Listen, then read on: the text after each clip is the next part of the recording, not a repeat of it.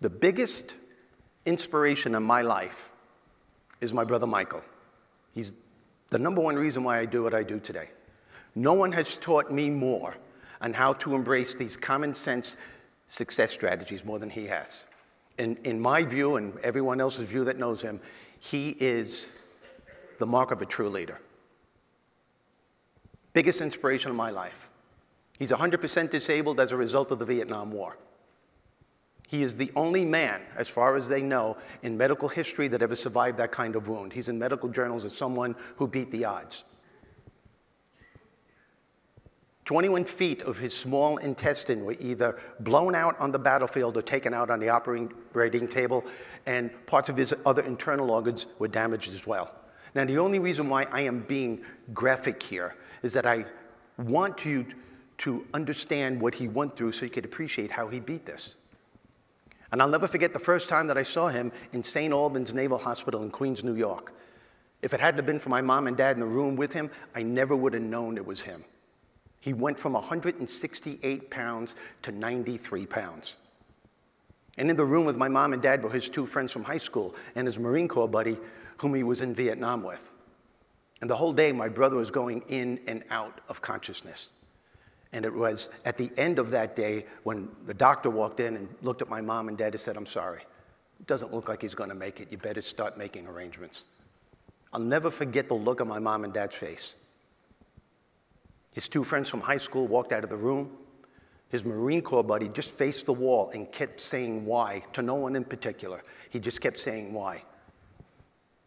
And all these thoughts are going through my head now. I remember I was standing right next to my brother as he was lying there, and I'm wondering if this is going to be, I was only 17 years old at the time, and I'm wondering if this is going to be the last time that I'm going to see him, and something very strange is happening, because he's supposed to be unconscious, and I noticed that he's lifting his arm, and he clenched his fist, and then he raised his middle finger, and he was waving it back and forth.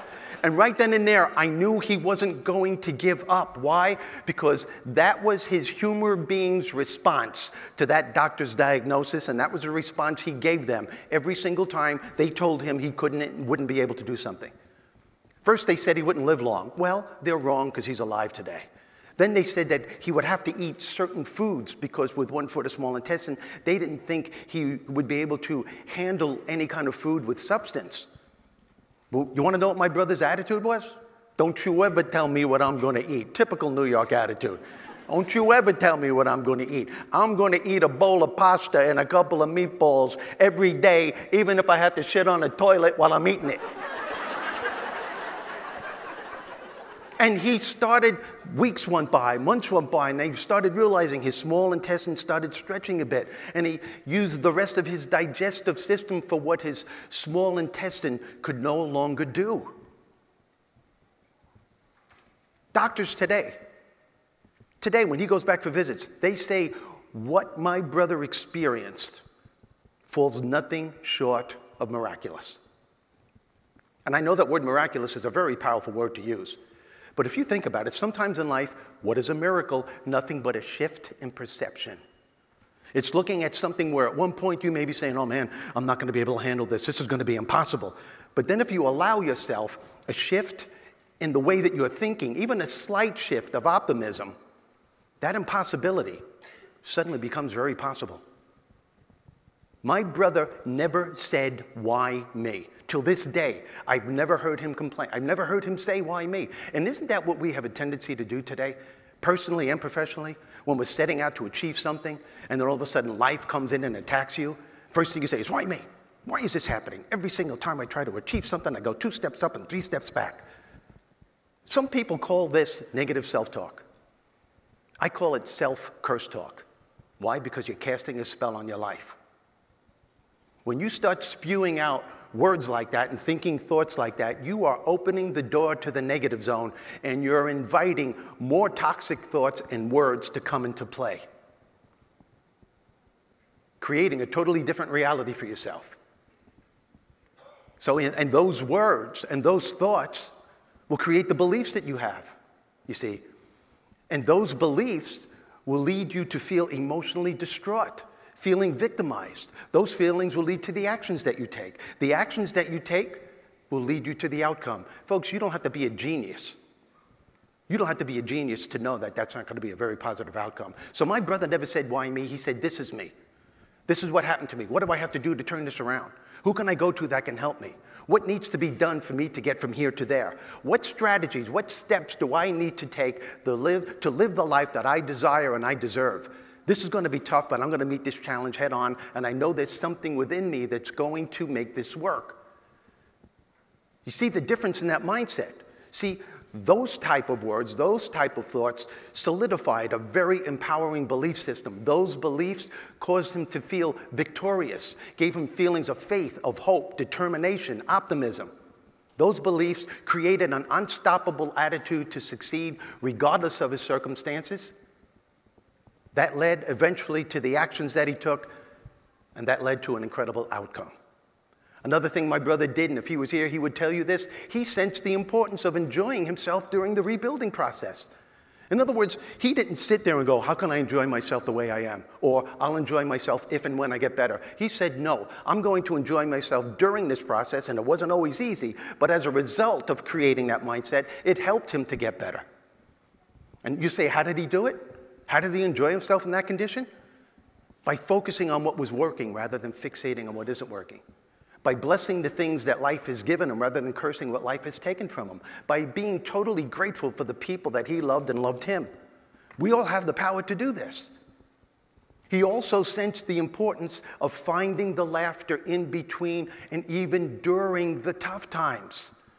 He had an uncanny way of knowing sometimes a couple of seconds is all you need before you decide to give up. Laughter, your humor being, gives you that couple of seconds every single time. So it's like I said when I first came up here. Folks, you truly are the creators of your success and happiness. You truly are the only problem that you will ever have. And somewhere within you is a solution waiting to be discovered. And whenever you're confronted with a challenge or a problem, regardless of the severity, it's never a matter of managing the situation. It's a matter of managing your mind. Can you manage your mind and the toxic thoughts and emotions that are trying to keep you from discovering that solution that's waiting to be discovered? My brother was in the hospital for 7 months. When he got out, he said he was going to go to college, and we didn't think he'd do it. He was 95 pounds. Because he wasn't Mr. Whiz Kid in high school, first of all. But he did go to college. He graduated with degrees in history, administration, and education. He went back to the same school that he graduated from, and he became a history teacher. Then he became an attendance officer. Then he became an assistant principal. Then he was principal. Then when he wanted to retire, they said, no, we won't let you. And they made him superintendent of the entire school system. Thank you. I'll take that applause for him. Biggest inspiration of my life. Now I know you're looking at me right now and you're saying, gee, Steve, that's a great story, but what does that have to do with us? Nothing. I just had some time to kill, and I thought maybe... I don't even have a brother, but anyway, I was... No, the moral of this story, folks, is that it's not what happens to you that determines how successful and how happy you're going to be. It's what you do about what happens. It's the choices you make. It's the thoughts that you have about the challenge that will formulate the belief and the attitude that you have that makes the difference. It's the thoughts that you have that will create a certain way that you feel that makes the difference. Will you challenge yourself to enjoy yourself during the process of whatever it is you're trying to achieve, and will you dare to find the laughter in between and even during the tough times? Folks, I just gave you just a few of my common sense success strategies. I can only give them to you. It's up to you as to whether you use them or not. I hope I was able to help. You've been an excellent audience. Thank you for your energy and for your attention. Thank you.